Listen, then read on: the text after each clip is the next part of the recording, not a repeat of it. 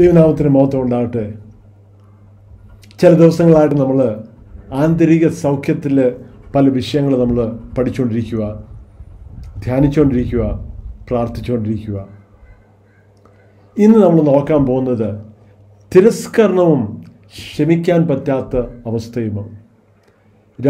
രണ്ട് ടോപ്പിക്കാണെങ്കിലും വളരെ റിലേറ്റഡ് ആയതുകൊണ്ട് നമ്മൾ രണ്ടും ഇന്ന് ഒരുമിച്ച് ശ്രദ്ധിക്കുക.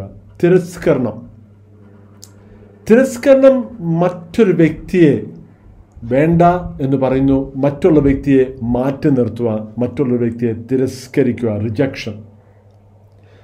പലർക്കും തിരസ്കരണം അമ്മയുടെ ഉദരത്തിൽ നിന്ന് ആരംഭിക്കുന്നു. ചിലപ്പോൾ പ്ലാൻ ചെയ്യാത്ത ഒരു പ്രഗ്നൻസി ആയിരിക്കും. അയ്യോ, ഇപ്പോഴ് നല്ലൊരു സമയമല്ലല്ലോ, അല്ലെങ്കിൽ കുറേ നാളുകൂടെ കഴിഞ്ഞിട്ടായിരുന്നെങ്കിൽ മതിയായിരുന്നു.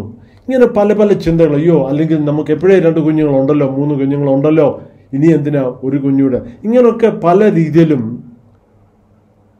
അമ്മയുടെ ഉദരത്തിൽ തന്നെ തിരസ്കരണം അനുഭവിക്കുന്നു അനേകർ.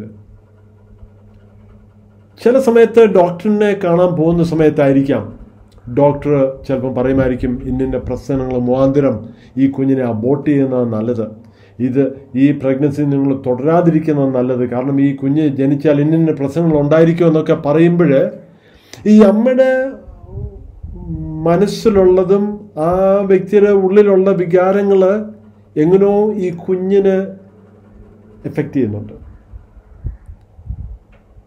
ഈ സംസാരങ്ങൾ, ഈ വ്യക്തികൾ തമ്മിലുള്ള സംഭാഷണ, തമ്മിലുള്ള പല കാര്യങ്ങളും ഈ കുഞ്ഞിനെ ഇമ്പാക്റ്റ് ചെയ്യുന്നുണ്ട്.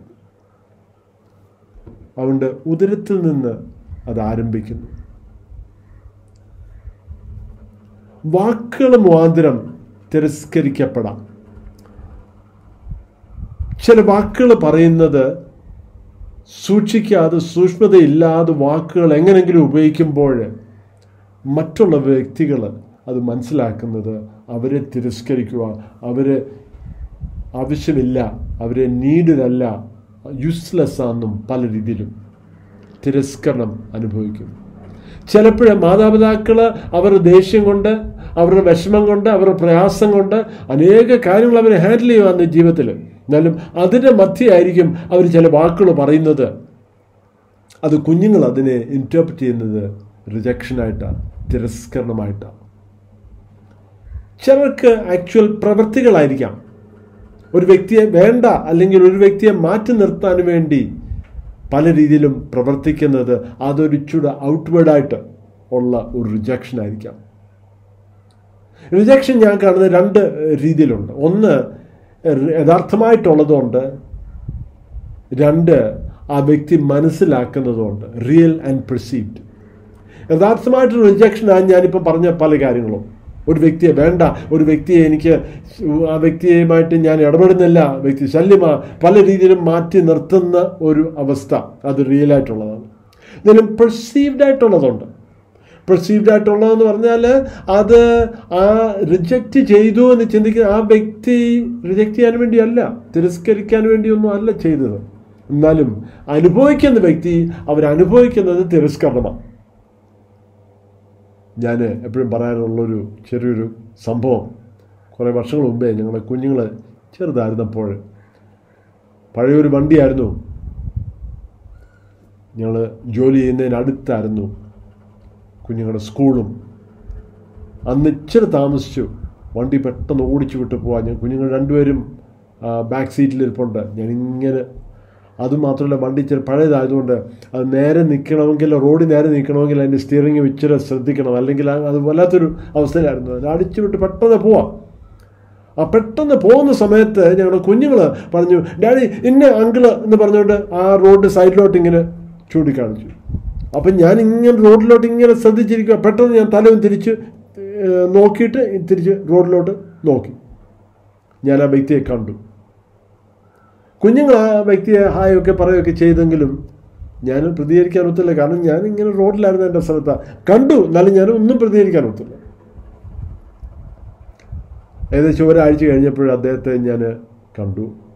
അദ്ദേഹം എൻ്റെ അടുത്ത് വലിയൊരു വിഷമത്തോടെ, മുഖമൊക്കെ കണ്ടാൽ വല്ലാതിരിക്കുക. എന്നോട് പറഞ്ഞു, അയ്യോ, വല്ലാതെ വിഷമത്തോട് എന്നോട് പറഞ്ഞു, അദ്ദേഹം പറഞ്ഞു, എന്നോടൊരു പ്രയാസമുണ്ടെങ്കിൽ അങ്ങ് പറഞ്ഞാൽ മതിയല്ലോ. ഞാൻ പറഞ്ഞു, എന്ത് സംഭവിച്ചു? ഞാൻ കഴിഞ്ഞ ദിവസം വണ്ടിയിലിങ്ങനെ പോയപ്പോൾ ഞാനിവിടെ നിൽപ്പുണ്ടായിരുന്നു, ഒന്ന് തിരിഞ്ഞു നോക്കിയ പോലും ഇല്ലല്ലോ. കുഞ്ഞുങ്ങൾ അവരുടെ നിഷ്കളങ്കത അവർ കൈ കാണിച്ചു, എന്നോട് ഇങ്ങനെയൊക്കെ കാണിക്കേണ്ട ആവശ്യമുണ്ടായിരുന്നു. അദ്ദേഹം അനുഭവിച്ചത് എന്തുവാ? അദ്ദേഹം അനുഭവിച്ചത് യഥാർത്ഥമായിട്ട് തിരസ്കരണമാണ്. ഞാൻ തിരസ്കരിക്കുമായിരുന്നോ? ഇല്ല. അവിടെ നിൽക്കുന്ന ഞാൻ കണ്ടു. എന്നാലും അവസ്ഥ എങ്ങനെയായിരുന്നു? ഞാനൊന്ന് പ്രതികരിക്കാനോ കൈ കാണിക്കാനോ ഒന്ന് ചിരിച്ചു കാണിക്കാനോ ഒരു അവസരമില്ലായിരുന്നു. കാരണം പെട്ടെന്ന് വണ്ടി വിട്ട് പോകായിരുന്നു. എൻ്റെ ശ്രദ്ധ മുഴുവനും ആ റോഡിലായിരുന്നു. സമയം പോയി. പല കാര്യങ്ങളിൽ ഇങ്ങനെ ശ്രദ്ധയായിരുന്നുകൊണ്ട് ഒന്നും വേറെ ഒന്നും ചിന്തിക്കാൻ ഒക്കുന്നില്ല. അപ്പോൾ റിയലായിട്ടുള്ളതും പെർസീവ്ഡ് ആയിട്ടുള്ളതും കാണും. ചിലപ്പോൾ വ്യക്തികളെ തിരസ്കരണത്തിൻ്റെ ഒരു അനുഭവം വരുന്നത് വളരെ കഠിനമായിട്ടുള്ള കഷ്ടത, രോഗങ്ങളും ഒക്കെ അനുഭവിക്കുമ്പോൾ, ചിലപ്പം വളരെ കഠിനമായിട്ടുള്ള സാമ്പത്തികമായിട്ടുള്ള ബുദ്ധിമുട്ടുകൾ, അല്ലെങ്കിൽ വളരെ കഠിനമായിട്ടുള്ള മറ്റു രീതിയിലുള്ള സഫറിങ്, രോഗങ്ങൾ, ഇതൊക്കെ തുടർമാനം അനുഭവിച്ച് വരുമ്പോഴത്തേക്ക് അവരുടെ ഉള്ളിൽ ഒരു തിരസ്കരണം, ജീവിതം തന്നെ എന്നെ തിരസ്കരിച്ചു, ജീവിതം തന്നെ എൻ്റെ ജീവിതം ഇങ്ങനെ ആയിപ്പോയല്ലോ എന്നുള്ള ചിന്തയായിരിക്കും. തിരസ്കരണത്തിൻ്റെ ചില സിംറ്റംസ് ഉണ്ട്, ചില ഫലങ്ങളുണ്ട്. അത്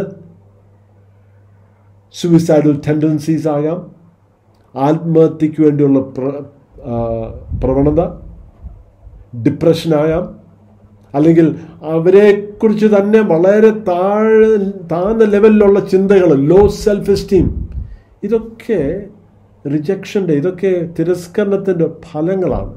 ഇതുപോലുള്ള പല കാര്യങ്ങളുണ്ടാകും. അടുത്തത് ക്ഷമിക്കാൻ പറ്റാത്ത അവസ്ഥ. ഇത് റിജക്ഷനുമായിട്ട് കുറച്ചൊക്കെ കണക്റ്റഡ് ആണ്. മറ്റുള്ളവർ നമ്മളോട് ചെയ്യുന്ന പ്രവൃത്തികളും നമുക്ക് ക്ഷമിക്കാൻ ഒക്കുന്നില്ല, അത് വിട്ടുകൊടുക്കാൻ ഒക്കുന്നില്ല. ചില വ്യക്തികൾ പറയും, ഞാൻ ഒരിക്കലും ക്ഷമിക്കത്തില്ല. ചിലർ പറയും, ഞാൻ മരിക്കുന്നതിന് വരെ ഇത് ഞാൻ പിടിച്ചു വെച്ചേക്കും. അതിന് വരുന്ന ബുദ്ധിമുട്ട്, വരുന്ന പ്രശ്നം ഇതാണ്. നമ്മൾ ചിന്തിക്കും, ആ വ്യക്തിയോട് നമ്മൾ ഏതാണ്ട് ചെയ്യുക, അവരോട് ക്ഷമിക്കാതിരിക്കുന്നത്. യഥാർത്ഥമായിട്ട് അങ്ങനെയല്ല. നമ്മളെ തന്നെ ഒരു ജയിലിലാക്കുന്ന പോലെ നമ്മളെ തന്നെ കാരാഗൃഹത്തിലാക്കുക. ക്ഷമിക്കാൻ പറ്റാത്ത അവസ്ഥ. പിന്നീട് നോക്കിയാൽ മതി. ഇന്ന് സമയം കുറവായതുകൊണ്ട് മത്തായിയുടെ സുവിശേഷം 18-ാം അധ്യായം 34-35 വാക്യങ്ങളിലൊരു കഥ പറയുന്നുണ്ട്.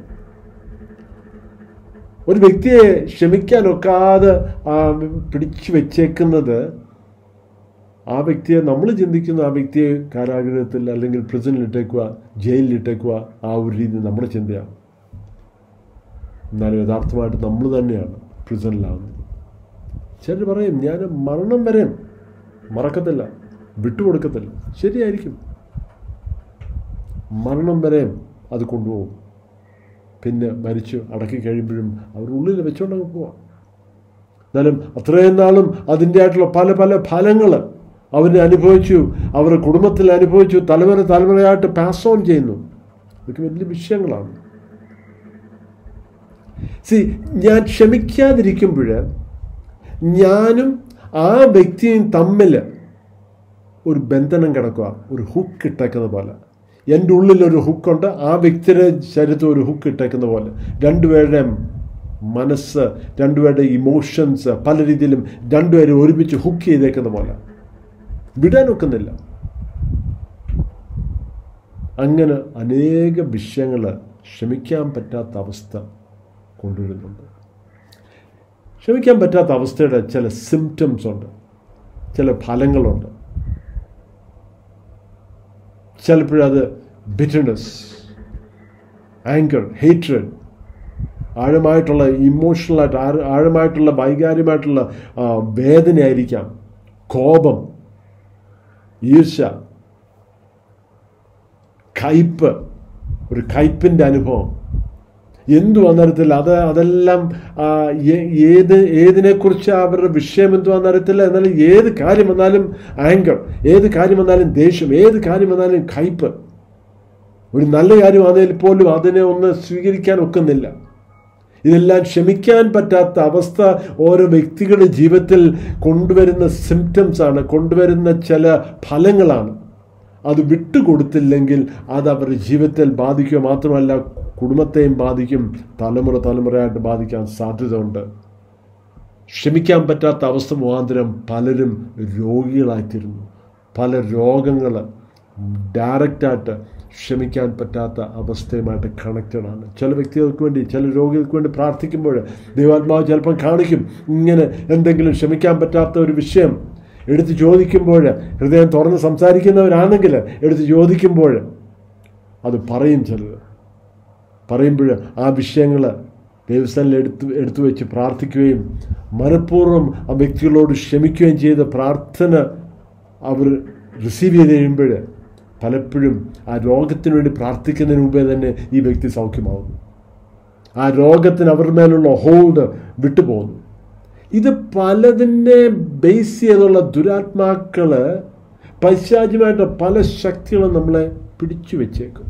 നമ്മളിന്ന് പറഞ്ഞ 2 വിഷയങ്ങളാണ്: റിജക്ഷൻ, തിരസ്കരണം; അൺഫർഗിവ്നെസ്, ക്ഷമിക്കാൻ പറ്റാത്ത അവസ്ഥ. പല വ്യക്തികളും ആ റിജക്ഷനും അൺഫർഗിവ്നെസ്സും മുഖാന്തരമുള്ള ഫലങ്ങൾ അനുഭവിച്ചുകൊണ്ടിരിക്കുകയാണ്. പലപ്പോഴും അത് മുഖാന്തരം ഇതിങ്ങനൊരു വ്യക്തിയുടെ ജീവിതത്തിൽ പിന്നെയും തുടരുമ്പോൾ അത് മുഖാന്തരം ഓരോ പൈശാചിക ശക്തികൾ അവരുടെ മേലെ അറ്റാച്ച് ചെയ്യുന്നു. അത് തുടരുന്നു. ചിലപ്പം ചിന്തിക്കുകയോ എനിക്ക് നിയന്ത്രിക്കാൻ ഒക്കാത്ത ഏതാണ്ട് ഫോഴ്സ് പോലെ ചിന്തിച്ചാൽ പലപ്പോഴും അതൊരു ദുരാത്മാവാണ്. ഈ ദുരാത്മാവ് ക്ഷമിക്കാൻ പറ്റാത്ത അവസ്ഥ മുഖാന്തരം അത് തുടരുമ്പോൾ ഉള്ളിൽ കയറാൻ വേണ്ടി നമ്മളൊരവസരം കൊടുത്താണ്.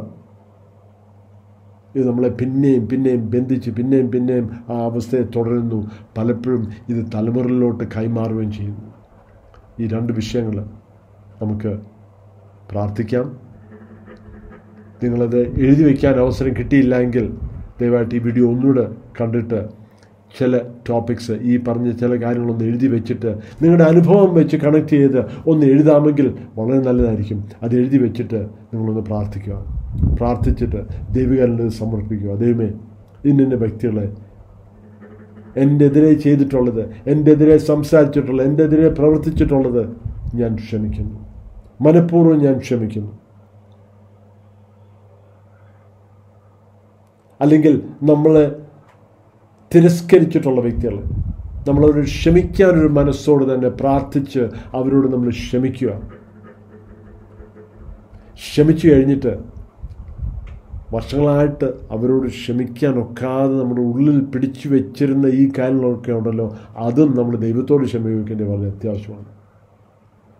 പൂർണ്ണമായിട്ടൊരു സ്വാതന്ത്ര്യം ദൈവത്തിൻ്റെ ആത്മാവ് നമുക്ക് തരും. ഇതൊക്കെ മുഖാന്തരം നേരത്തെ കഴിഞ്ഞ ദിവസം പഠിപ്പിച്ച ആ ഒരു കാര്യമുണ്ടല്ലോ, ദൈവികമല്ലാത്ത ആത്മപ്രാണ ബന്ധങ്ങൾ ഈ റിജക്ഷനും അൺഫർഗിവ്നെസ്സും മുഖാന്തരം ഉണ്ടാവും. പല രീതിയിൽ പലതും കണക്റ്റഡാണ്. ഇതെല്ലാം കോംപ്ലിക്കേറ്റഡ് ആയിട്ടുള്ള ഇഷ്യൂസാണ്.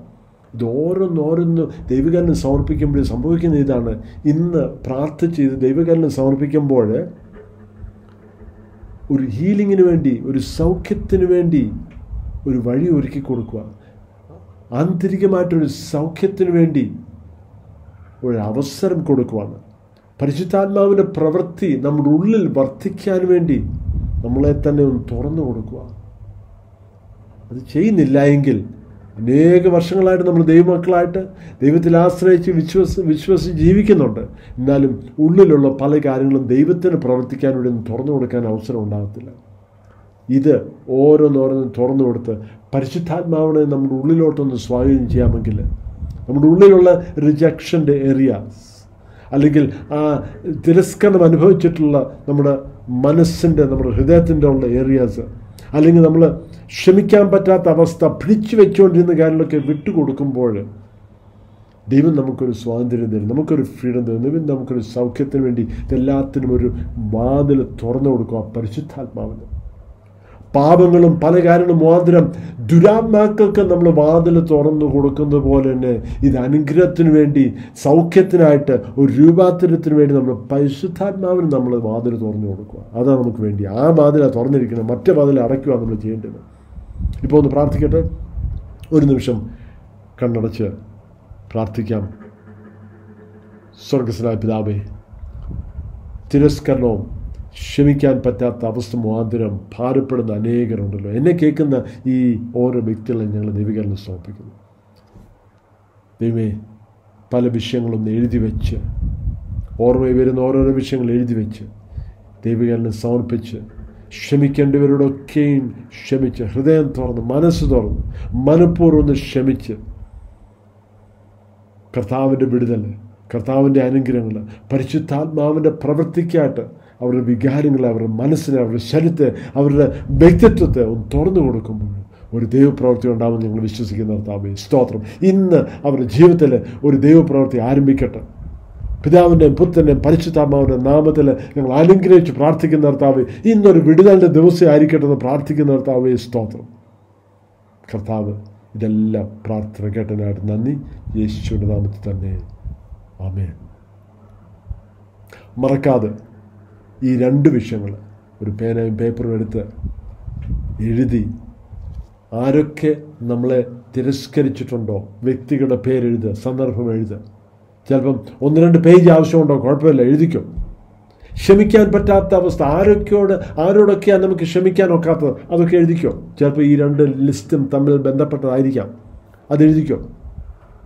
പിന്നെ ഓരോ പേരുകളും പറഞ്ഞ്, ആ സന്ദർഭം പറഞ്ഞ് ദൈവസ്ഥലിൽ ഏൽപ്പിച്ച് പ്രാർത്ഥിക്കുക. ചിലപ്പോൾ 10-15 മിനിറ്റ് എടുക്കുമായിരിക്കും പ്രാർത്ഥിക്കാൻ, ചിലർക്ക് മണിക്കൂറിലെടുക്കും. അനേകരോട് ക്ഷമിക്കാനുണ്ടായിരിക്കും, അനേകരെ ക്ഷമിക്കാനുണ്ടായിരിക്കാം, മണിക്കൂറിലെടുക്കും, ചിലർക്ക് ദിവസങ്ങളെടുക്കും. സാരമില്ല, കുറേ മെനക്കെട്ടാൻ നല്ലതാണ്. കാരണം നമ്മളെ തന്നെ, നമ്മുടെ വികാരത്തെ, നമ്മുടെ ശരീരത്തെ, നമ്മുടെ മനസ്സിനെ തുറന്നു കൊടുക്കുമ്പോൾ യഥാർത്ഥമായിട്ട് പരിശുദ്ധാത്മാവിന് പ്രവർത്തിക്കാനൊരു അവസരം ഉണ്ടാകും. അപ്പം ചിലപ്പോൾ ആൾക്കാർ പറയും, ഓ പരിശുദ്ധാത്മാവ് അല്ലല്ലോ എന്നെ ഉള്ളിൽ പ്രവർത്തിക്കാൻ ഒക്കുമല്ലോ. ഒരു കാര്യം പറയട്ടെ, പരിശുദ്ധാത്മാവിനെ കുറിച്ച് ഇംഗ്ലീഷിൽ പറയാനുണ്ട്, ഹീ ഈസ് എ ജെന്റിൽമാൻ. ഒരു ജെന്റിൽമാനാന്ന് പറയും. ഇടിച്ചു കയറി വരത്തില്ല, ചുമ്മാ തള്ളി കയറി അവിടെ ഇവിടെ ഓടിപ്പോകുന്ന വ്യക്തിയല്ല. നമ്മൾ ക്ഷമിക്കുക, വാതിൽ തുറന്നു കൊടുക്കുക. വന്നാട്ടെ പരിശുദ്ധാത്മാവ് എൻ്റെ ഉള്ളിൽ ഇന്നിന്ന ഏരിയാസിൽ, ഇന്നിന്ന മുറികൾ ഞാൻ മാറ്റിവെച്ചിരിക്കുന്ന, അടച്ചു പൂട്ടിയിരിക്കുന്ന ഈ മുറികൾ ഞാൻ തുറന്നു തരുന്നു. അങ്ങയുടെ പ്രവൃത്തി വന്ന് ചെയ്താട്ട്. ആ പ്രവൃത്തിക്കാണ് ഞങ്ങൾ അങ്ങയുടെ കരുണ എന്നെ തന്നെ സമർപ്പിക്കുന്നു. അങ്ങനെ പ്രാർത്ഥിച്ച് നമ്മുടെ ഉള്ളിലുള്ള ഓരോ ദുരാത്മാവിൻ്റെ പ്രവൃത്തികളെ നമ്മൾ ത്യജിച്ച് കളഞ്ഞ് അതിനെ റിജക്റ്റ് ചെയ്ത് കഴിയുമ്പോൾ ഒരു ദൈവപ്രവൃത്തി നമുക്കുണ്ടാവും. സ്തോത്രം. ഈ പറഞ്ഞ ഏതെങ്കിലും വിഷയത്തിൽ നിങ്ങൾ പ്രാർത്ഥിച്ച്, സ്വയമായിട്ട് പ്രാർത്ഥിച്ച്, സമയമെടുത്ത് ചിന്തിച്ച് എഴുതി പ്രാർത്ഥിച്ച്, ഇത് കഴിഞ്ഞിട്ട് പിന്നെയും പ്രാർത്ഥന ആവശ്യമുണ്ടെങ്കിൽ പറയാമെങ്കിൽ നമുക്ക് ഒരുമിച്ച് കൂടി പ്രാർത്ഥിക്കാൻ വേണ്ടി ഇനിയും സമയം എടുക്കാം. ഇനി നമ്മുടെ ലോക്ക്ഡൗണും ഈ കാര്യങ്ങളൊക്കെ കഴിഞ്ഞിട്ട് പുറകാല പ്രാർത്ഥനയ്ക്കായിട്ട് നമ്മൾ സമയം വേർതിരിക്കാൻ താല്പര്യമുണ്ടെങ്കിൽ പറഞ്ഞാൽ മതി. Thank you. ദൈവം എല്ലാവരെയും അനുഗ്രഹിക്കട്ടെ.